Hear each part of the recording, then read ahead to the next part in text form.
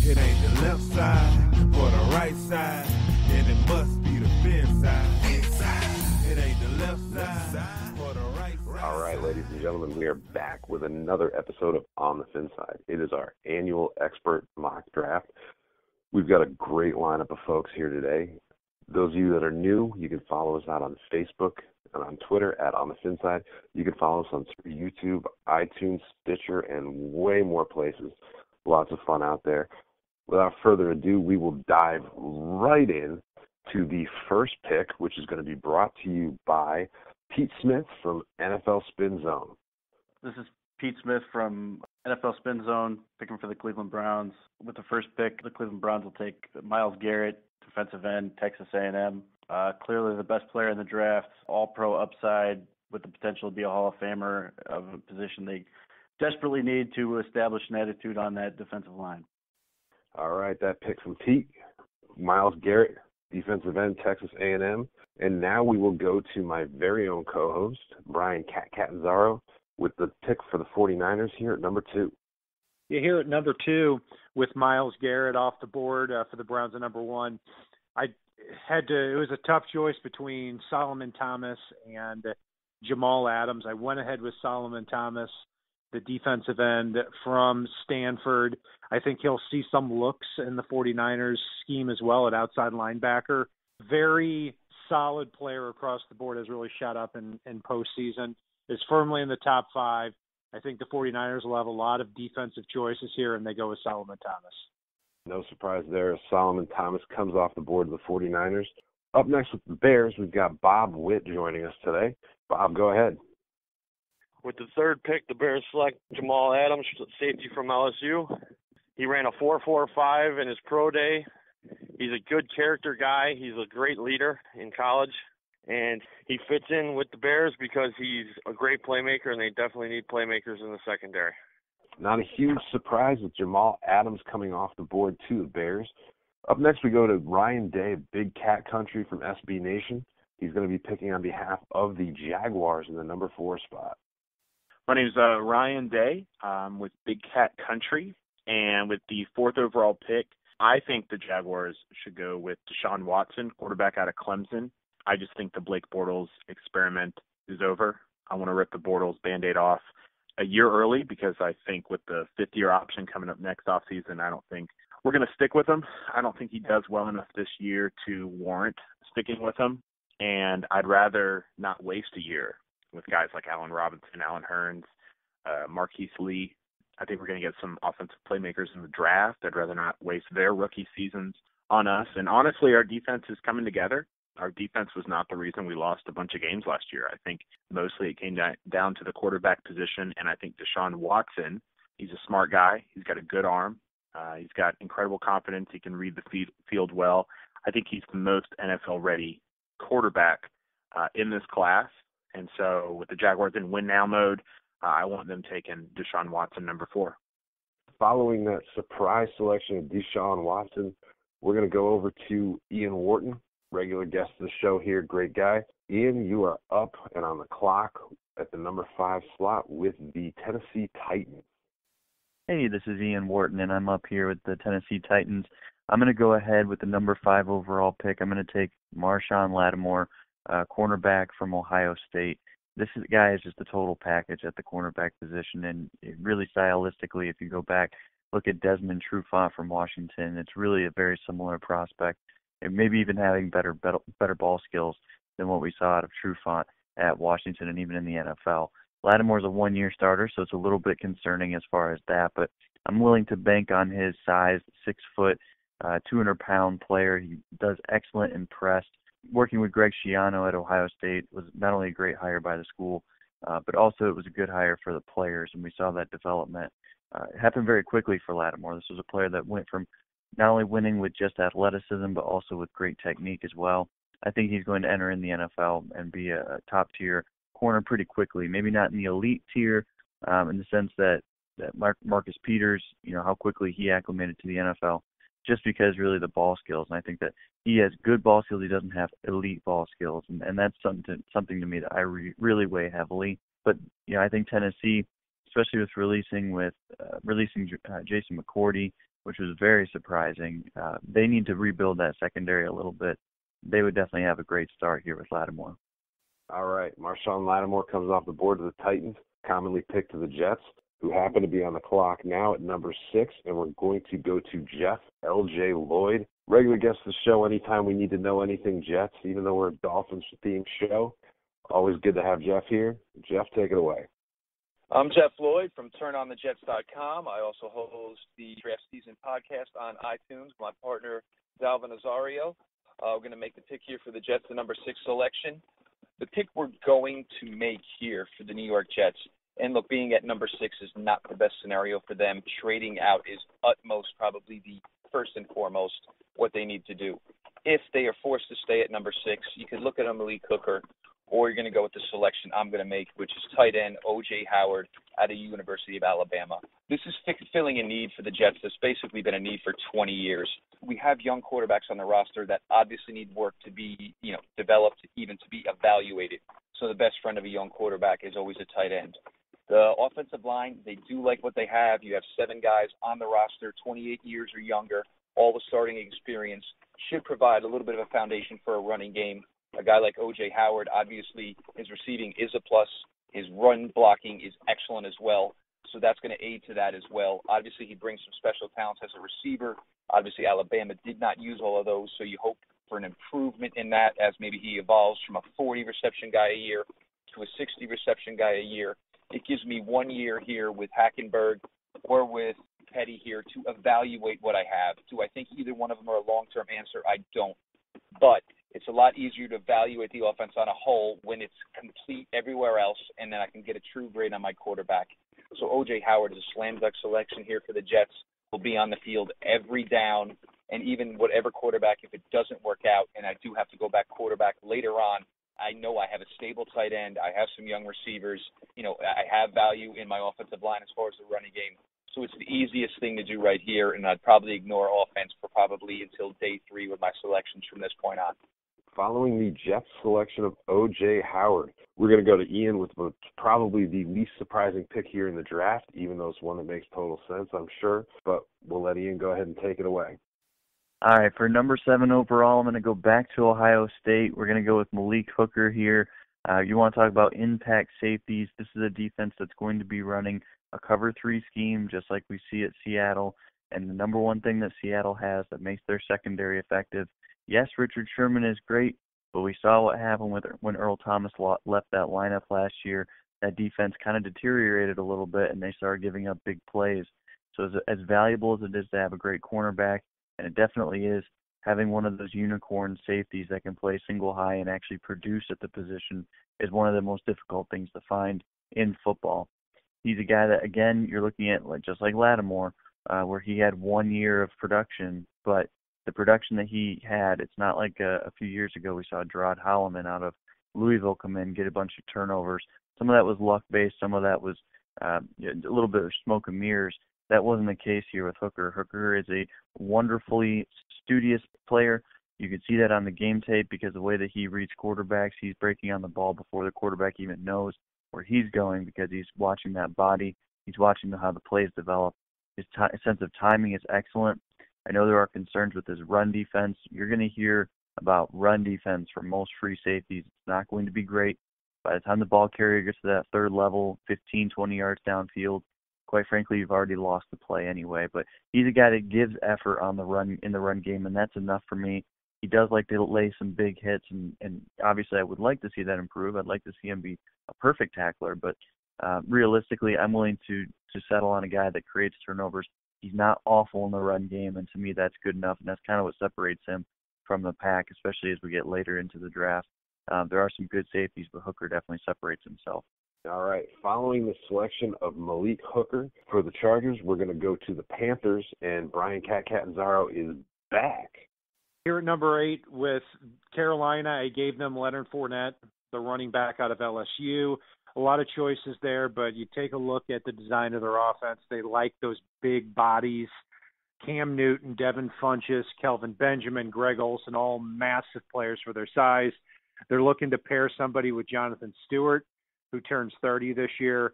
Fournette is good value here at number 8, at least on many boards, and he's the pick here to go with Cam Newton.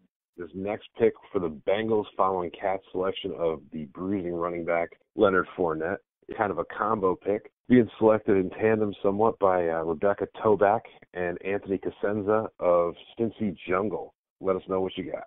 All right, this is Anthony Cosenza, the managing editor over at Cincy Jungle and host of the Orange and Black Insider podcast. With the number 9 overall pick, we have the Bengals taking Derek Barnett, the defensive end out of Tennessee.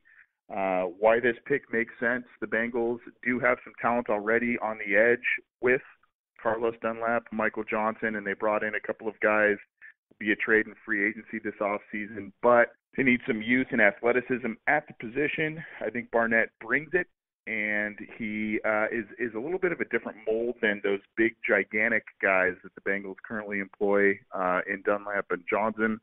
Why it might not make sense, there might be some other needs on offense, and some people believe that Barnett is a little bit down the pecking order in terms of edge rushers in this draft, and you do want to get maximum value, especially when you're picking top 9, top 10 in the draft. But I think Barnett fills a need and could be a good player for the Bengals for many years, and possibly could supplant a guy like Johnson as a starter very quickly.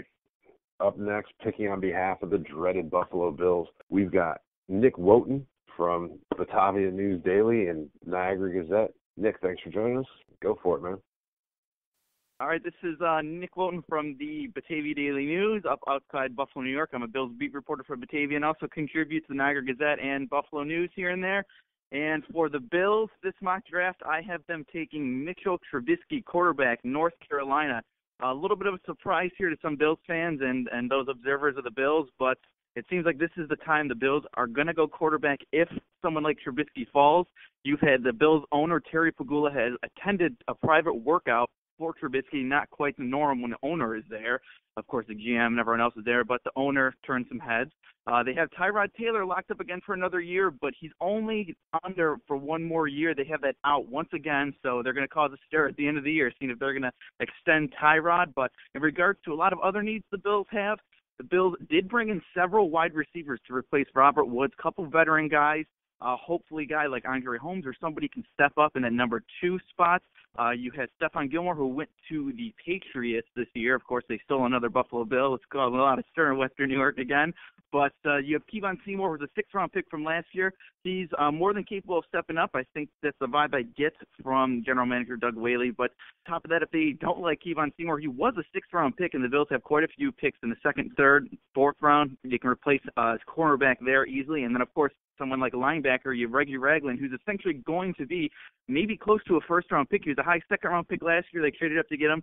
They need a linebacker, and he can be your guy there. So they've kind of have a couple pieces here and there that can slide in to fill those other holes, and I think this is the time where they're going to go quarterback, and the front office is going to buy themselves maybe a little bit of time to groom Trubisky to hopefully be that next guy that can take his best swing at ending this now 17-year playoff drought. So just to recap really quickly here, at number 1, the Browns took Myles Garrett. The 49ers took Solomon Thomas. At number 3, the Bears took Jamal Adams. At number 4, we had Deshaun Watson, the first quarterback, come off the board. Number 5, we had corner Marshawn Lattimore going to the Titans. The Jets went ahead and took O.J. Howard, the tight end. Following them, the L.A. Chargers went ahead and took Malik Hooker. The Panthers went ahead and took Leonard Fournette. Derek Barnett came off the board for the Bengals, and then our second quarterback of the draft came off the board to the Bills in Mitch Trubisky, and now we are up to the New Orleans Saints and Mr. Rob Proffitt, who we haven't heard from yet this draft season, and we're glad to have on the show. Rob, you are up. This is Rob Proffitt picking on behalf of the Saints. With pick number 11, the New Orleans Saints select Taco Charlton, defensive end out of Michigan. The Saints need a edge rusher, somebody to set the edge. Taco Charlton is a big defensive end who can get after the quarterback, uses his hands real well, sets the edge. He does have some inconsistency on his film, but he makes perfect sense for the New Orleans Saints at pick number 11. All right, following Taco Charlton, we're going to go to the Browns. Will they take a quarterback? Will they not? I'm going to go right back to Mr. Pete Smith from NFL Spinzone. Pete, you're on the clock. This is Pete Smith, NFL Spinzone, picking for the Cleveland Browns, 12th pick. They'll take Patrick Mahomes, quarterback, Texas Tech. None of the quarterbacks in this class are ready to start from day one, and everybody really needs to sit their rookie season. So Patrick Mahomes has more ability than anyone else in this class. Big arm, accurate, and athletic. So putting all those tools together, if he can be coached up the right way, he can be as good as anyone in this class. Back to my co-host, Brian Catanzaro, and the number 13 pick with the Cardinals. Cat, you're up. Yeah, I'm a little disappointed that Pat Mahomes went one pick ahead. That was the one I was slated for at number 13. He's off the board, so I'm going to give them the top-rated receiver. That's Mike Williams out of Clemson. This isn't really to replace Larry Fitzgerald, who's entering his 15th year. This is really to replace Michael Floyd, who was a disaster on and off the field last year. But he gets right in there at 6'3", 220 pounds, ran a 4.5. I think he gives Carson Palmer a very good weapon at the late stages of his career. All right. Our next pick is going to be announced by Tommy Lawlor of Iggles Blitz. He's going to come in and make the pick for the Philadelphia Eagles here at number 14. Tommy, let's see what you got to say here, bud. This is Tommy Lawlor from EaglesBlitz.com. With the 14th pick in the NFL Draft, the Philadelphia Eagles select Jonathan Allen, defensive tackle from Alabama. Allen is 6'3", 286 pounds. He's a top 5 talent, having racked up 22 sacks over the last 2 years, but some shoulder concerns are going to drop him a little bit in the draft. At pick 14, he's just too good a value not to roll the dice on, and defensive coordinator Jim Schwartz covets defensive linemen who can get to the quarterback. Allen can do that and would be a great pick for the Eagles. Surprisingly available at number 14, Jonathan Allen did come off the board here. And now we are going to go back over to Rob Proffitt, who's going to be picking at 15 on behalf of the Indianapolis Colts. This is Rob Proffitt, picking on behalf of the Indianapolis Colts. With pick 15, the Indianapolis Colts select Takk McKinley, defensive end, UCLA. Takk McKinley adds a dimension to the Colts that they need on their defensive side of the ball. Everybody knows they've got some offensive firepower, but on the defensive end they're lacking. Takk McKinley may be the best edge rusher in this draft when all is said and done, but he's going to have to miss part of the season with an injured shoulder. When he comes back, he will be a force to be reckoned with, as he's very quick and agile off the edge, has some issues with his bend, but he is going to be a great player in the NFL. We're going to go to our regular Ravens correspondent here at number 16 for the Ravens pick. Guy's been all over the place, from inside the NFL to numerous other locations. I'll let him go ahead and tell you where he's from. He looks like Guy Smiley. And we are up with Alex Bente picking on behalf of the Baltimore Ravens. Hey, Alex Bente here, TV producer, formerly with Showtime Inside the NFL and NBC Sports, picking number 16 for the Ravens. And with that pick, the Ravens will take Hassan Reddick, linebacker, Temple. The reason I chose Reddick is because the Ravens are desperately in need of a way to bolster their pass rush. Right now, their best guy is an aging 34 years old in Terrell Suggs, and Hassan Reddick's a great pick. He's a strong, physical guy, fast, ran a 40-yard dash at 4.52. I think he can do great stuff, and with who's come off the board already, I think he's the best available player for them. A lot of people say the Ravens are going to go with a wide receiver here. A lot of people like Mike Williams. He's probably going to be gone. Corey Davis is the other name I've heard. The reason I'm taking an outside linebacker over a receiver is because personally I have never been thrilled with the first-round wide receiver picks that the Ravens have made. I think they can find better value later on in the draft. So with that pick, let's go Hassan Reddick, and I think he's going to bolster the Ravens defense, to which everyone has known and become accustomed to, especially as of late. All right.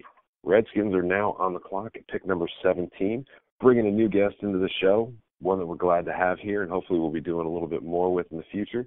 Mr. Ken Meringolo. Ken, take it away and tell us who the Redskins take here.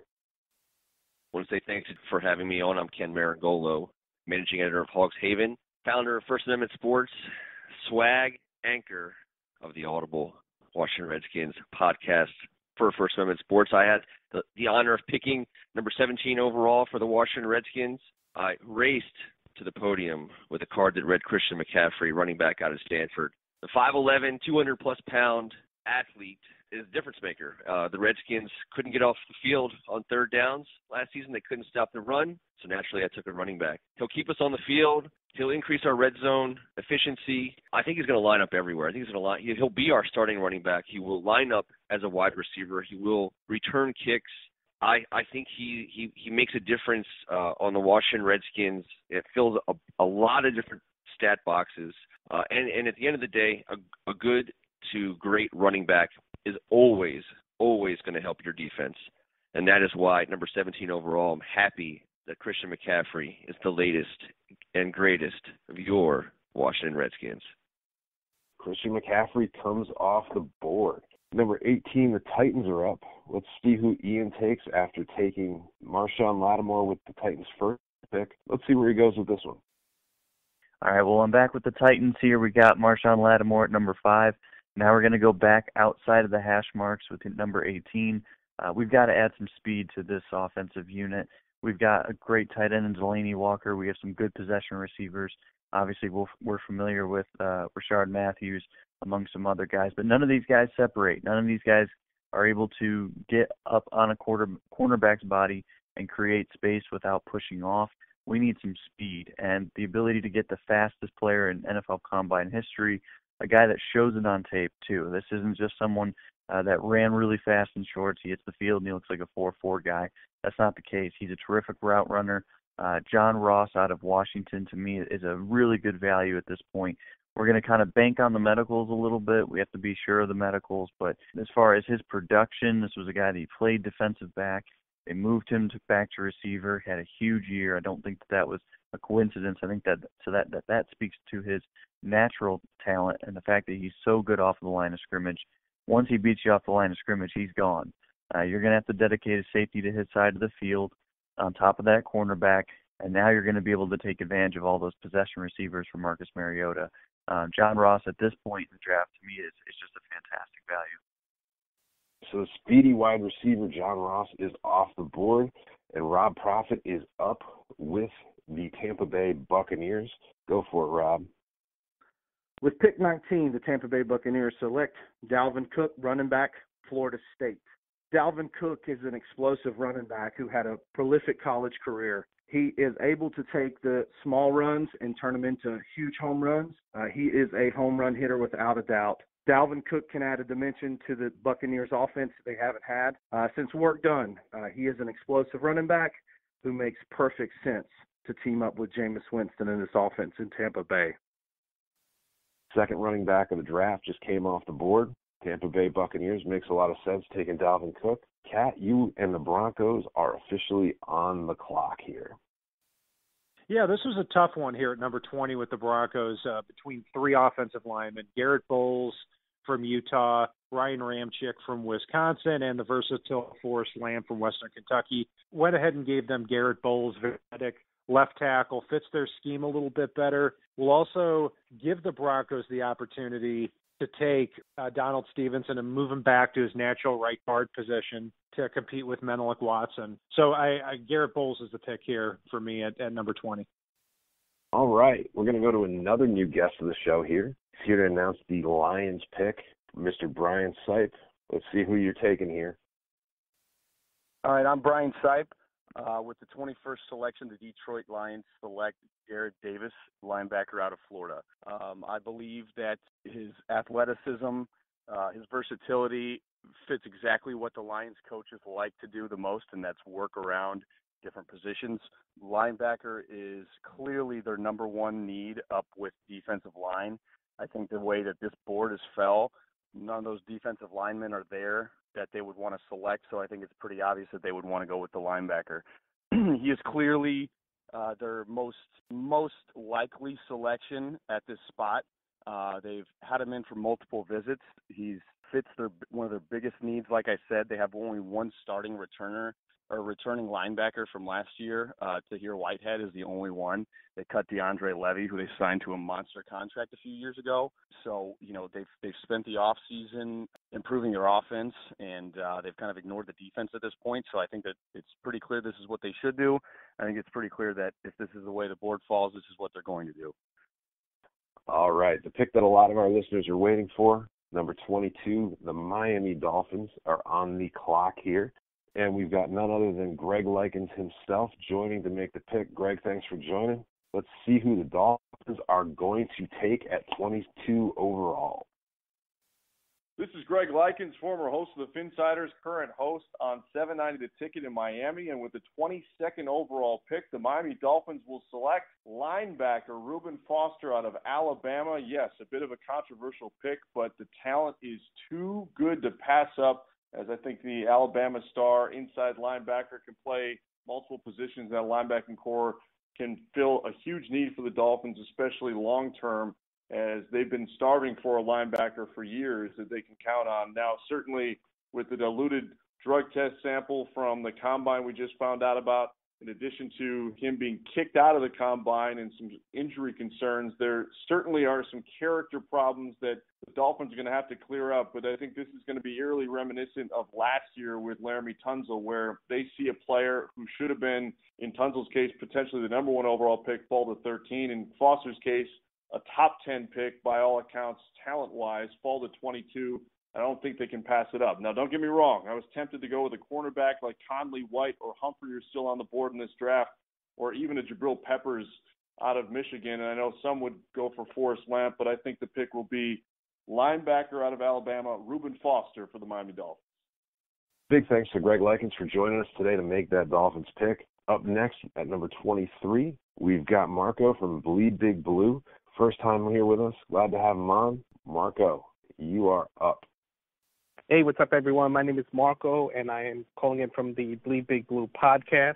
You can find us over at bleedbigblue.com. And given the way this board has dropped, I think the Giants' priority should be tight end. Now, my fellow co-hosts would kill me and tell me that we should go defense, but defense was not the problem. My selection for the number 23 pick would be Miami's tight end, David Njoku. He's the second best rated tight end on the board, right next to Howard. If he's there at 23, I think it is a no-brainer that you give Eli more weapons to complete what could possibly be his last Super Bowl run.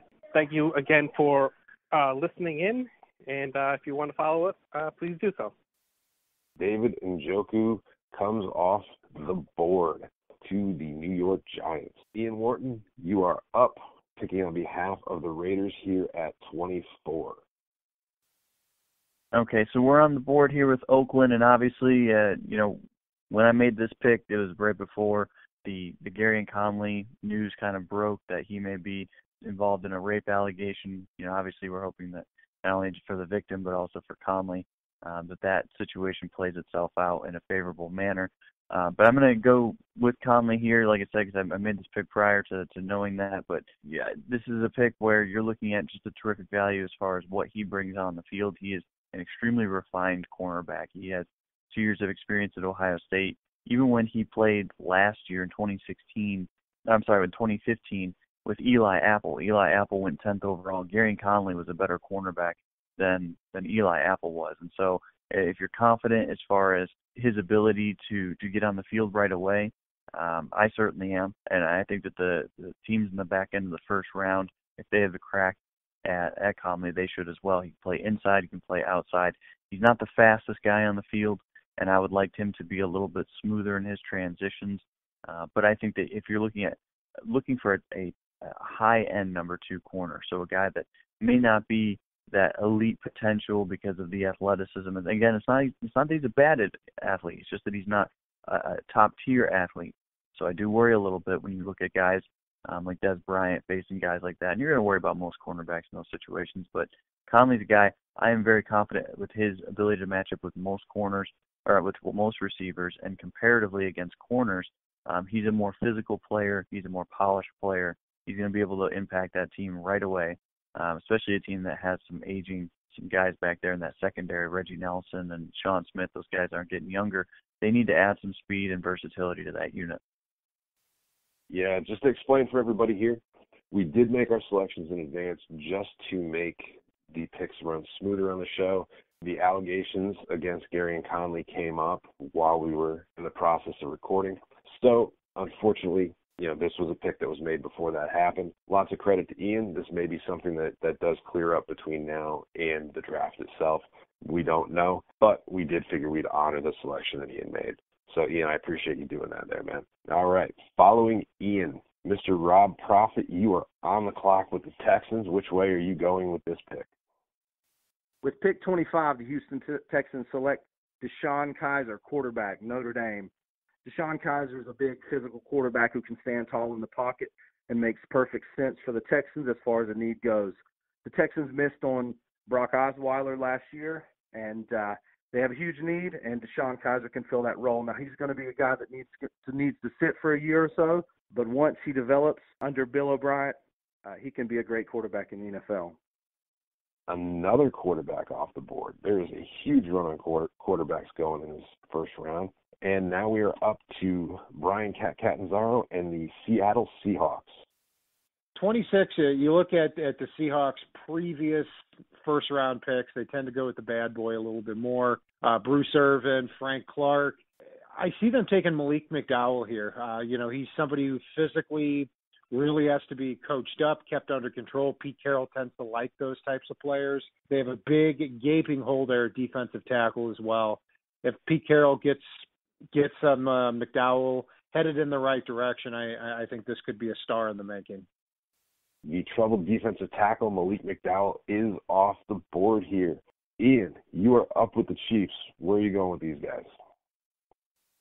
Okay, I went back here for the Kansas City Chiefs, back to Ohio State. It's kind of ridiculous how I keep getting these Ohio State guys, but that's just what I like the value here for on the board.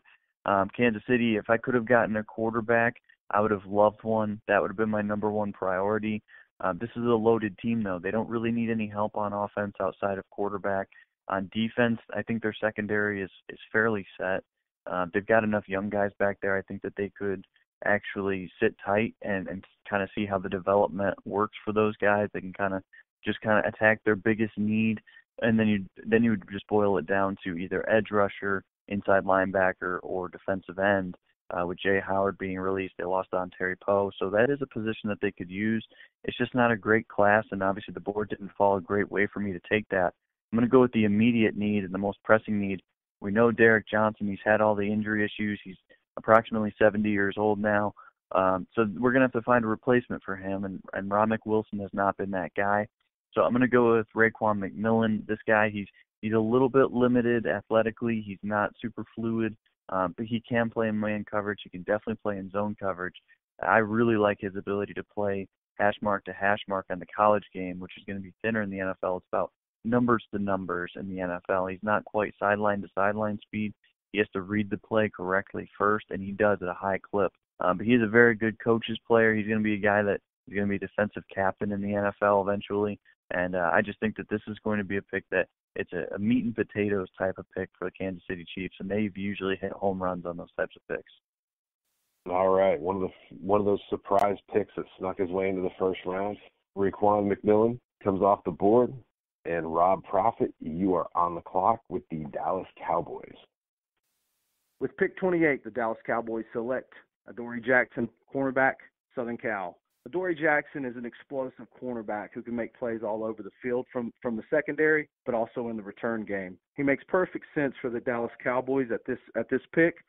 They have a huge need on the defensive side of the ball, specifically in the secondary, where Adoree can come in and make plays and get early playing time, but also, again, make plays in the return game. Rob took the love him or hate him, Adoree Jackson. Good pick there for the Cowboys. They do need to help out there in the secondary. Kat, you are on the clock with the Green Bay Packers. With a lot of pass rushers going off the board, we still have one left. I'm a little surprised he's still here, and that's T.J. Watt out of Wisconsin. J.J. Watt's little brother. He does kind of remind me of Clay Matthews a little bit sturdier and maybe not quite as athletic, but he really does help replace Julius Peppers at that outside linebacker spot.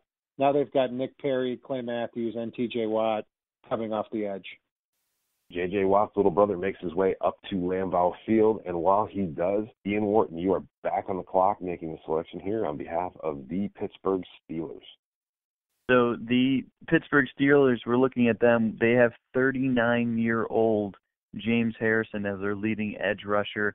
2015 first-round pick Bud Dupree really didn't do much in his first year and about 3 quarters up until the last couple games of 2016, and then in the 2017 playoffs we saw a little bit more from him.